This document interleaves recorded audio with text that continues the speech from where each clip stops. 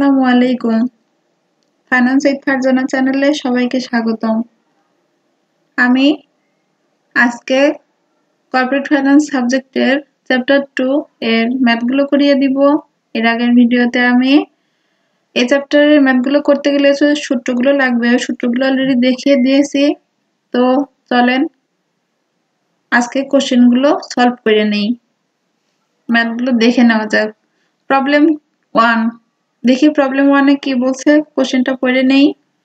Find the simple interest on টাকা 10,000 for 5 years at 5% per annum PA। এখানে PA লিখে রেখে দিয়েছি, দেখেন PA অর্থাৎ পার annum। তো এখানে আমাদের সিম্পল ইন্টারেস্ট অর্থাৎ ইন্টারেস্ট রেট আর এর মান বের করতে বলছে। এটা প্রেজেন্ট ভ্যালু দেওয়া আছে, নাম্বার অফ ইয়ার 5 দেওয়া আছে, আর 5% যেটা দেওয়া আছে এটা হচ্ছে আমার ইন্টারেস্ট রেট দেওয়া আছে, আর সিম্পল ইন্টারেস্টটা বের করতে বলছে। তো চলেন ম্যাথটার সলিউশনটা দেখে নেওয়া যাক। দেখেন কি করছি, simple interest SI is equal to P R N. P অর্থাৎ প্রিন্সিপাল কিংবা present value, R rate of interest, আর এনটা আমাদের নাম্বার অফ ইয়ার। তো দেখেন আমি হেয়ারে প্রত্যেকটা মান লিখে রেখে দিয়েছি অলরেডি। এখন এই মানগুলো সরাসরি এখানে নিয়ে এসে ক্যালকুলেশন করার পালা। ফার্স্টে দেখেন কি করছি, 10,000 ইন্টু 0.05 ইন্টু 5 ক্যালকুলেশন করলে আসবে আমার 2,500। এটাই ছিল আমার রিকোয়ার্ড এ। তো রিকোয়ার্ড 2টা পরে দেখি চলেন কি বলছে। Required B, find the compound value, future value, terminal value. অর্থাৎ এখানে দেখেন কম্পাউন্ড ভ্যালু কিংবা ফিউচার ভ্যালু কিংবা টার্মিনাল ভ্যালু বলা আছে। আমি কিন্তু সূত্র করানোর সময় এটা দেখিয়ে দিয়েছি যে তিনটা যে কোনো একটা বলে থাকলে আমরা কিভাবে কি বুঝে নিব, এটা ফিউচার ভ্যালু বলা আছে। তো ফিউচার ভ্যালু বের করতে বলছে অফ টাকা 10,000, এটা আমার প্রেজেন্ট ভ্যালু এর মান, ফর 5 ইয়ার্স 5 বছরের জন্য, at 5% per annum and compound interest। এখানে আমাদের এই পর্যন্ত ফিউচার ভ্যালু বের করতে বলছে, আর এখানে আবার কি বলছে, কম্পাউন্ড ইন্টারেস্টটাও বের করতে বলছে। তো একটা সলিউশনটা দেখে নেই চলেন। ফার্স্টে দেখেন কি করছি, future value FV is equal to PV into 1 plus R to the power n, এটা আমার ফিউচার ভ্যালু সূত্র ছিল। তো PV প্রেজেন্ট ভ্যালু দেখেন 10,000, আর is equal to rate of interest 5% অর্থাৎ 0.05, n নাম্বার অফ ইয়ার 5। এটাই এই মানগুলো এখন আমি এই পাশে নিয়ে এসে ক্যালকুলেশন করে নিব। ফার্স্টে দেখেন কি করছি, 10,000 into 1 plus 0.05 to the power 5। এটা ক্যালকুলেশন করলে টোটাল ক্যালকুলেশন করার পর অ্যান্সার আসবে আমার দেখেন 12,762.815। এর পরবর্তীতে দেখেন আমার কি বের করতে বলছিল, কম্পাউন্ড ইন্টারেস্ট রেট। এটা আমার বের করার জন্য কি করতে হবে, ফিউচার ভ্যালু থেকে প্রেজেন্ট ভ্যালুটা মাইনাস করতে হবে। তো দেখেন FV মাইনাস PV 12,763। এখানে 62 আর এখানে 63 কেন নিলাম, দেখেন পয়েন্টের পরে 815 ছিল।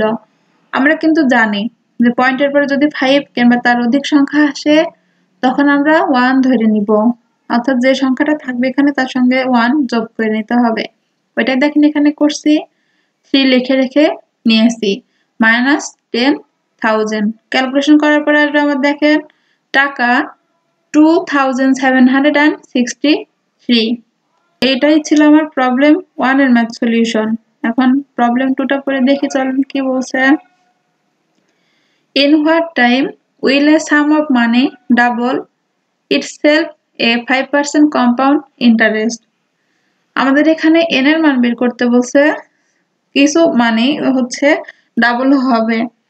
তো আমি এখানে ধরে নিব, দেখেন ম্যাথটা করছি, late PV is equal to 100, R FV 100 এর সঙ্গে 2 গুণ করছি, কোশ্চেনে বলা ছিল জন্য, আর R is equal to 5% বলা ছিল জন্য এখানে 5%টাই লিখে রেখে নিয়েছি কিন্তু। আর n is equal to what, এখানে সূত্রটা দেখেন FV is equal to PV into 1 plus R to the power n. FV is equal to 200 is equal to PV এর মান দেখেন 100 into 1 plus R. R ছিল 0.05 to the power n লিখে রেখে নিয়েছি। এখন আমি এটা ক্যালকুলেশন করব। দেখেন ফার্স্টে এই 100 এই পাশে নিয়ে এসে ক্যালকুলেশন করছি। 200 divided 100 is equal to 1.05 to the power n. এখানে 2 আসছে, 2 is equal to 1.05 to the power n. Total calculation করব। এখানে দেখেন আমার ক্যালকুলেশন করার জন্য আমি লগ নিয়েছি। log 2 is equal to log 1.05 to the power n.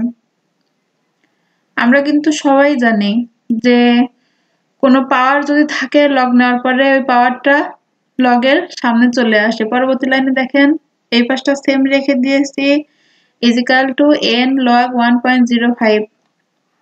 এখন আমি লাইনটা শুধু ঘুরিয়ে লিখে নিয়েছি এখানে। পরবর্তী লাইনে দেখেন কি করছি n is equal to log 2 divided log 1.05। এখন log এর মানগুলো আমি ক্যালকুলেটরে বের করে নিব। পরবর্তী লাইনে দেখেন কি করছি n is equal to 0.3010299995 divided log 1.05 এর মান আমার আসছে 0.0211899299। এটাই আমি এখানে বসিয়ে নিয়েছি। টোটাল ক্যালকুলেশন করার পর n এর মান আসবে আমার দেখেন n is equal to 1.46 years। এটাই ছিল আমার প্রবলেম 2 এর ম্যাথ সলিউশন। তো চলেন প্রবলেম 3 টা পড়ে দেখি কি বলছে। Find the interest rate of return on টাকা 640 and promise to pay back টাকা 800 at the end of the 10 years। এখানে ইন্টারেস্ট রেট অর্থাৎ আর এর মান বের করতে বলছে। এটা আমার প্রেজেন্ট ভ্যালু দেওয়া আছে, এটা আমার ফিউচার ভ্যালু দেওয়া আছে, আর নাম্বার অফ ইয়ার দেওয়া আছে 10 ইয়ার্স। তো চলেন ম্যাথটার সলিউশনটা দেখে নেই কিভাবে করতে হবে। ফার্স্টে দেখেন কি করছি, এখানে আমি হিয়ারে মানগুলো লিখে রেখে নিয়েছি। পরবর্তীতে দেখেন কি করছি, সূত্র করছি এখানে FV is equal to PV into 1 plus R to the power n। তো এখন দেখেন সূত্র অনুযায়ী মানগুলো বসিয়ে নিব। ফার্স্টে দেখেন 800 is equal to 640 into 1 plus R to the power 10।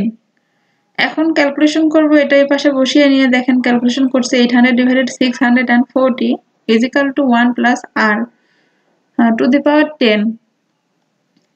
এটা ক্যালকুলেশন করছি দেখেন আসছে আমার 1.25 is equal to 1 plus R to the power 10।